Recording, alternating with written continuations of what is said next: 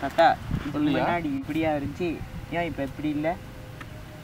ஏன்னா இப்போ எல்லாரும் இயற்கை உணவு விட்டுட்டு செயற்கை உணவு தான் சாப்பிட்றாங்க. இப்போ விவசாயத்துக்கு நிலத்தை கேட்டால் கூட விவசாயத்துக்கு நிலமே கொடுக்க மாட்டேங்கிறாங்க. எல்லாம் தொழிற்சாலையை மேம்படுத்துறதுக்கு, தொழிற்சாலை கட்டுறதுக்கு அந்த மாதிரிக்கு தான் நிலத்தை கொடுக்குறாங்க. அது மட்டும் இல்லை, இப்போ நிலம் மாசு அடைந்து வச்சிருது. அதனால விவசாயமே பண்ண முடியல.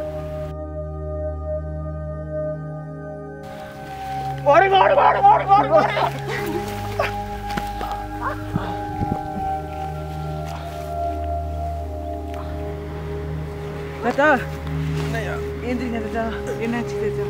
அங்க பாரு தாத்தா.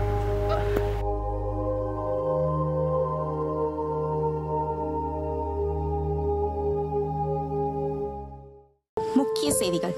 நேற்று மலேசியாவில் சுமார் 6 மணி அளவில் புகை மண்டலம் தாக்கியது. இதில் சிக்கிய பொருட்களும் மக்களும் சேதம் அடைந்தனர். சிலர் மற்றும் சொற்ப காயங்களுடன் உயிர் தப்பி மருத்துவமனையில் அவசர சிகிச்சையில் அனுமதிக்கப்பட்டனர். அதிர்ஷ்டத்தை இழந்த பலர் உயிர்களை பறிகொடுத்தனர். இச்சம்பவத்தில் முதியவர்களும் சிறுவர்களும் சிக்கினர். தற்காலிகமாக புகை மூட்டம் அதிகமாக தாக்கத் தொடங்கியது. இயற்கை மாசு அடைந்து வருகிறது. இதற்கு காரணம் யார்? மனிதனா, இயற்கையா, கடவுளா? இந்நிலைமை தொடர்ந்தால் மனித இனமே அழிந்துவிடும். இதற்கு தீர்வு இருக்கிறதா அல்லது காலம் கடந்து போய்விட்டதா? முன்பு காலத்தில் பச்சை பசேன்று சூழல் நிலங்கள் செழிப்பாக இருந்தது. விவசாயம் செய்வதற்கு நிலங்கள் செழிப்பாக இருந்தது. இயற்கை தோழனாக இருந்தது. வருடங்கள் புரண்டோட இயற்கை மனித இனத்துக்கு எதிரியாக மாறத் தொடங்கியது. நாம் இயற்கைக்கு செய்த நற்காரியத்தால் ஏற்படும் விளைவுகள் இவையெல்லாம். வேலியே பயிரை மேய்ந்தது போல நம்மை காக்க வேண்டிய இயற்கை நம்மை எதிர்த்து அழிக்க முன்வந்ததற்கு காரணம் விவசாயத்திற்கும் இயற்கைக்கும் மனிதர்களாகிய நாம் அளித்த மரியாதையும் முக்கியத்துவம் தான் காரணம். முன்பு காலத்துக்கும் தற்பொழுது காலத்துக்கும் உள்ள வேற்றுமைகளை, அதாவது பூமியின் வெப்பநிலை, நிலங்களின் வறட்சி, சுவாசிக்கும் காற்றின் தூய்மை, பூமியின் சுழற்சியில் கால வேறுபாடு, அனைத்திலும் மிகுந்த அளவில் வேறுபாடு உண்டு. இதற்கு முக்கிய காரணம் தொழில்நுட்பத்தின் தாக்கத்தால் விவசாயத்தை மறந்தது ஆகும். விவசாயத்திற்கு முக்கியம் கொடுக்காமல் போனதால் எதிர்காலத்தில் மனித இனம் வாழ்வதற்கு இயற்கை கை கொடுக்காது. இவையெல்லாம் ஏற்படாமல் தடுப்பதற்கு விவசாயத்தை பேணி காக்க வேண்டும். இல்லையே எதிர்காலத்தில் மனித இனம் அழிவை எதிர்நோக்கும்.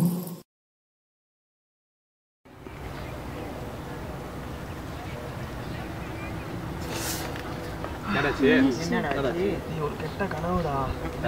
இந்த உலகமே அழியிற மாதிரி ஒரு கனவு. நமக்கு மட்டும் ஆபத்து வரல, இப்ப இருக்கிற விவசாயத்துக்கே ஆபத்து வருது. விவசாயமா?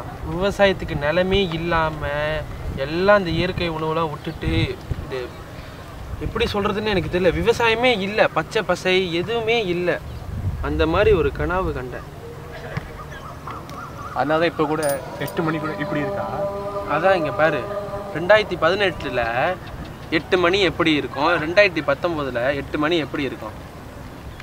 அப்போ இதே ஒன்றும் 30 வருஷம் கழிச்சு போனால் அதுதான் என் கனவுல வந்தது நடக்காதுன்னு என்ன நிச்சயம் இருக்கு?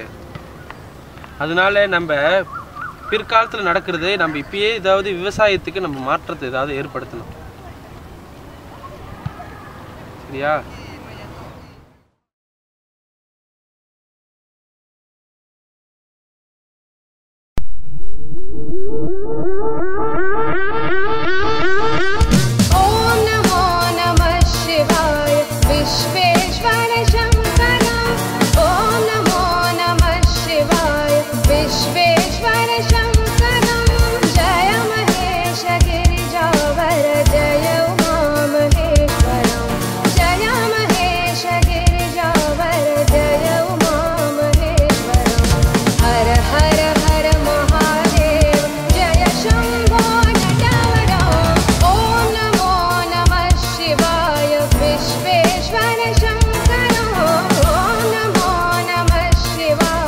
Wish